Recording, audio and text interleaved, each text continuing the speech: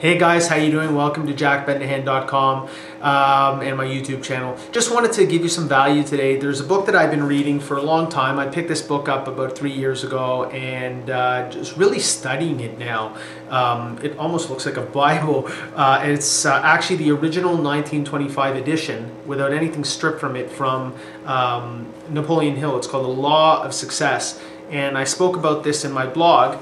And what I'm going to do is I'm going to kind of give you some value. I'm going to go over this book. I've been studying it and I've been taking like the best tips from this book and applying it to both my businesses, both my network marketing business and my insurance sales business. You can apply it to any sales business really. I think you can apply it to anything. It doesn't matter what you're doing in life. This book, just to give you kind of the background here, is Napoleon Hill basically went around and he interviewed the most successful people of his time, of his generation, the most wealthiest, successful, most confident individuals. There are hundreds of them. It took him 20 years to write this book, and it's based on 15 or 16 principles.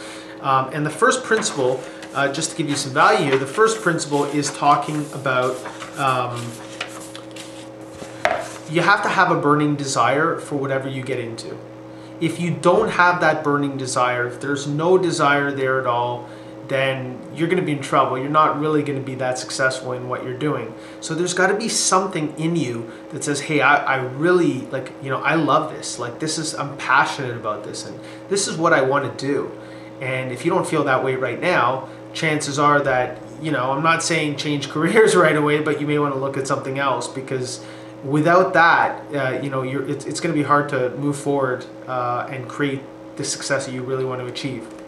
The second thing that he talks about is called a definite purpose. So definite purpose means, and this can get confusing, you may read the chapter about 5-10 times. In fact, Napoleon Hill states that you probably won't be able to really truly justify your definite purpose until after you've read through the entire book. So your definite purpose is basically triggered by the burning desire. Your definite purpose should be something that is inspiring to you, something that time just flies by when you do it, and it doesn't seem like work to you.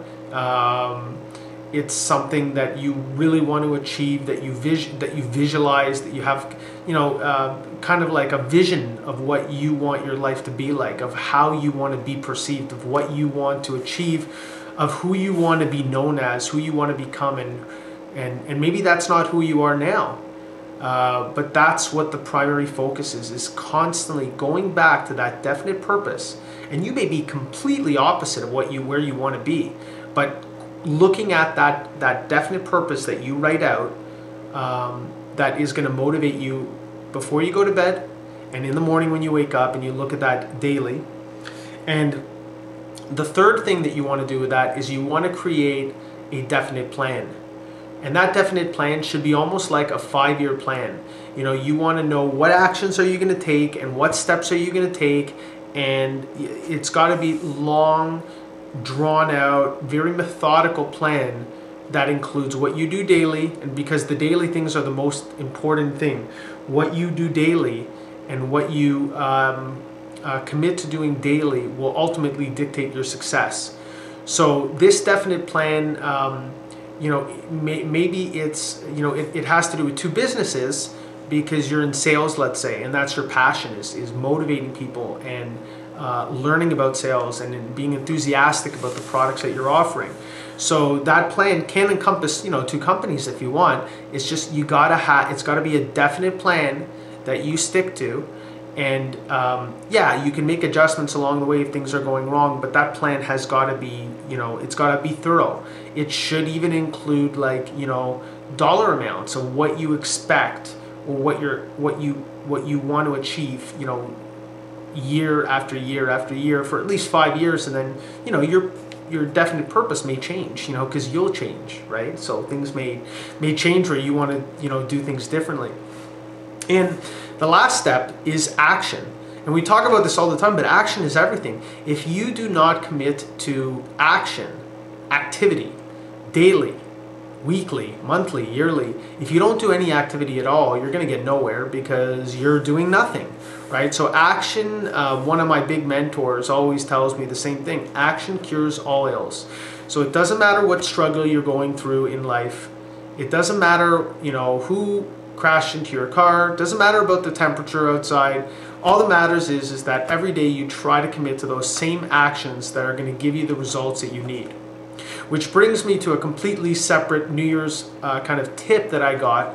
And I truly believe that this tip was the best tip I think I've ever heard. It's something so simple, but we just never think about it. And it's basically is, don't stop focusing on the things that you can't control, okay? You cannot control how many people will sign up with you tonight. You cannot control how many people are going to say yes and how many people are going to say no to whatever it is that you're offering them. But what you can control is you can control the amount of activity that you perform on a daily basis. You can control the amount of phone calls you make. You can control the amount of value that you put into the world, whether it be through blogging or sharing information by YouTube videos, or offering people advice on Facebook, or going door to door. You can control all of that. So basically, the biggest New Year's tip I got was don't focus on what you can't control, focus on what you can control. And ultimately, the more activity that you perform consistently, day after day, week after week, month after month, year after year, that's what creates success. This is what every leader in my company, outside of my company, and any mentor that I've ever known has always shared with me. So I hope that added tremendous value to your day. I really love this book. So what I'm going to do, I'm going to commit over the next many weeks, I'm going to at least include 1 or 2 videos on the principles. And this principle that I spoke about today on the law of success, that principle was actually called, so let me just give you the name, the definite purpose. Okay, so the definite purpose is a big one. If you feel that you want to get more value, online marketing tips, offline marketing tips for whatever business you're in, whether it be in sales or network marketing, I'm in both. Feel free to download my absolutely free book, Everybody Loves a Comeback. You can go to www.jackbendahan.com, just put in your name and email, and you'll get it absolutely free. It's a great story, and it has a lot of amazing nuggets that you can use in your business, and I hope that helps you out. Thanks for joining me today. Talk to you soon.